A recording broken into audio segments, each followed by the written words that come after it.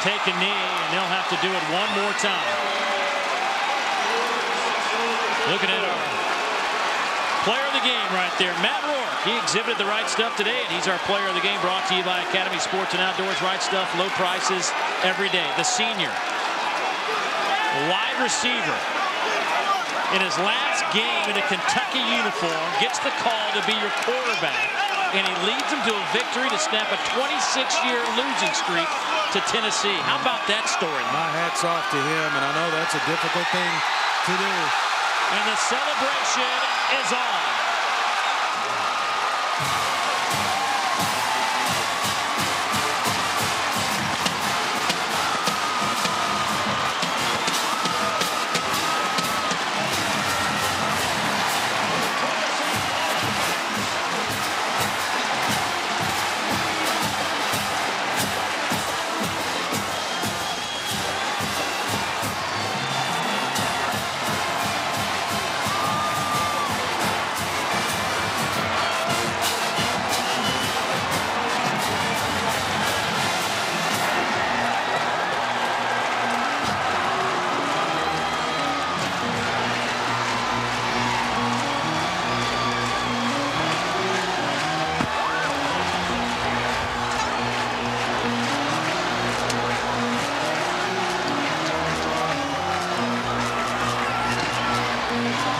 Let's go down to Kara, who has a very happy Joker Phillips. Joker Phillips, who just tried to dry his forehead on my sleeve. Coach, this victory, what does it mean to you today? Well, it means a lot, especially to these seniors who've given a lot. They came here when we was promising some dreams.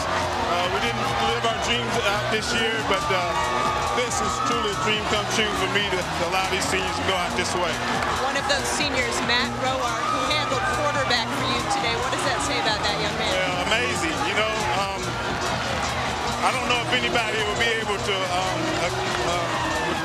imagine that a receiver would be the guy that the quarterback that breaks the streak. So I'm just so proud for Matt. You know, I'm proud of our staff. Our staff offensively did a great job of putting together a plan in 3 days. Matt didn't see the plan until Tuesday. So we had Tuesday, Wednesday, Thursday to try to perfect the plan, and they did a good job of carrying it out. You were on against Tennessee as a player the last time they won. Now the snap, 26 in a row to snap it. What does that mean? Oh, man, that means the world to me. Like I said, I didn't want to see any more of my highlights because that's what they show when you haven't beaten somebody in 26 years. Now let's try to start a new streak. We look forward to it. Thank you, Coach. Appreciate it. Guys. Joker Phillips, a happy man.